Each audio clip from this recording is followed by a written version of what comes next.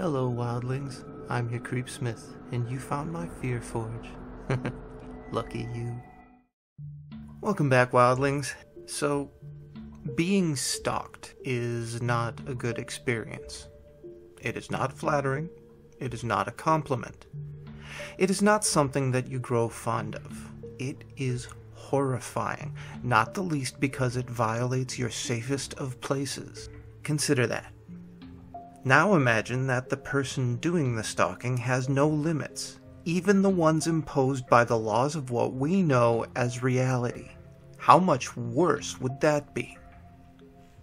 Tonight's story, Curious Little Thing, by household hero of horror, Kris Straub, from his 2008 collection, Ichor Falls. I have an odd habit that a friend of mine recently picked up on. A habit I developed about a year ago. He noticed that when I enter a room, any room, and shut the door, I turn my face away from it and close my eyes until I hear the lock click. Only after that door is fully closed will I open them. He gave me a hard time about it until I told him where it had started. I work for a water seal company in St. Paul. We produce sealant for exposed wood, decks, boats, that kind of thing. You hear about sealant being a dirty word in the Ashland, Ichor Falls, Ironton area, but not all those companies were a part of the infamous Ethylar summer that wiped out the local economy in the 50s. I got sent to an industrial park outside of Ichor Falls on business. I checked into this dismal hotel, the Hotel Umbra, that looked like the decor hadn't been changed since 1930. The lobby wallpaper had gone yellow from decades of cigarette smoke, and everything had a fine layer of dust, including the old man behind the front desk. I hoped that the room would be in better shape. Mine was on the 4th floor. Being an old place, the hotel had a rickety cable elevator, the kind with the double sets of doors, one of those flexing metal gates, and a solid pair of outer doors. I shut the gate and latched it and pressed the tiny black button for my floor. Just as the outer elevator doors were about to close, I was startled by the face of a young woman rushing at the gap between them. She was too late. The doors shut, and after a moment, the elevator ascended. I thought nothing of it until I needed to take the elevator back down for one of my bags. I entered, pushed the button for the lobby, and pressed my tired back to the elevator wall opposite the doors. They'd nearly completely shut when, again, I was surprised by a woman's face moving towards the gap, staring into the elevator through the gate, too late to place her hand in to stop the doors from closing. This time, I sprang forward and held the door open button, and after a moment, the doors lurched and slid open. I waited a moment. From the opening, I could see partly down the hallway, no one in sight. Still holding the button down, I slid open the metal gate and craned my head into the hallway to look down the other direction. No one. No trace of the girl, no recently shut hotel room door, no footsteps, no jingle of keys, nothing. I released the button, but I didn't lean back against the wall. I stood directly in front of where the gap in the doors would be in the center of the elevator. After a pause, the outer doors began to slide shut, to move towards each other until the space between them was the width of a young girl's face. In that quarter second, several fingertips appeared, followed immediately by her face again, rushing from around the corner, staring at me as the doors met. I'd been watching the gap where I thought she might be, so I saw her. She was about 13 years old, and very plain, almost homely, with a pale complexion and neck-length dark hair that looked mussed or slightly dirty. I didn't have time to glance down at her visible shoulder to see what she was wearing. From her behavior, I wondered if she was a runaway or a homeless person who had gotten into the building. She had a glassy, blank expression tinged with a little desperation, some distant desire or need, a look that could easily be accompanied by the words, "Please help."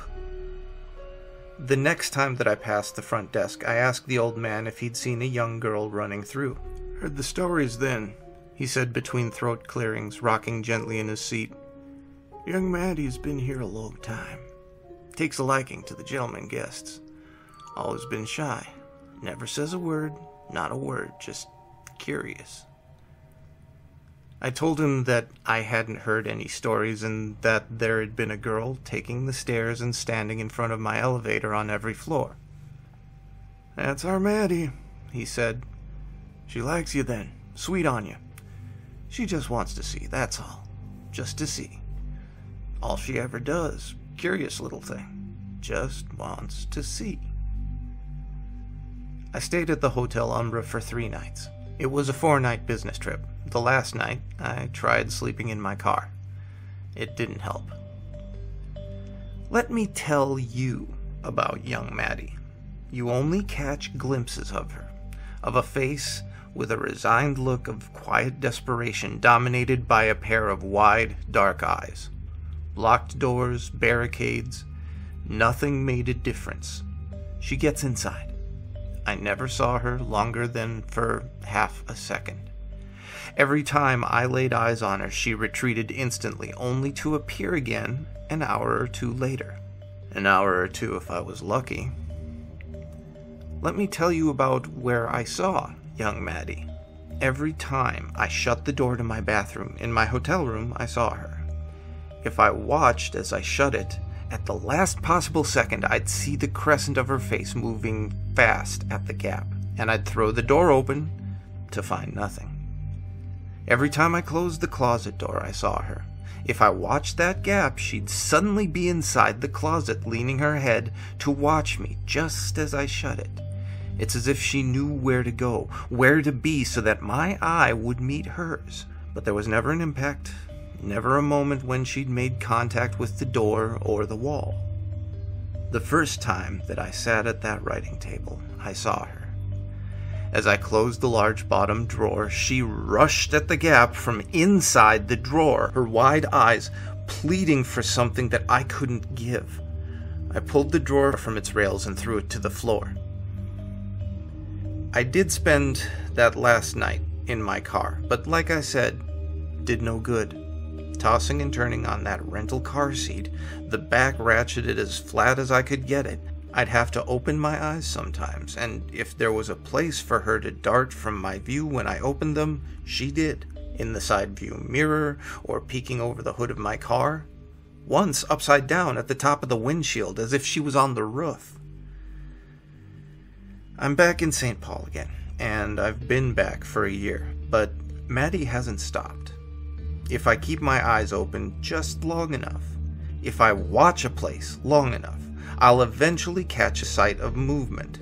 Near the copier in my office, a pile of boxes in an alley, a column in a quiet parking lot. And my eye will get there just in time to see her eye retreating from view. There's never anything there when I go to look, so I've stopped looking.